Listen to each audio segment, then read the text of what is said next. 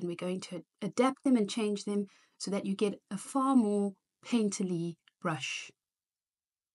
Okay, let's first start with the custom watercolor brush we made in last week's video. Go into your brush library. I saved mine under my painting brush set and I called it Dee's watercolor brush. Open up the settings. The first thing we'll do is go to Shape. At the moment, this is my shape. It's quite a rough shape. I want to just make it a little bit cleaner around the edges. So I'm going to select Edit, Import, Source Library, and I'm going to choose the medium hard shape there. Okay, already that smooths out the edges. I'm then going to go to Taper.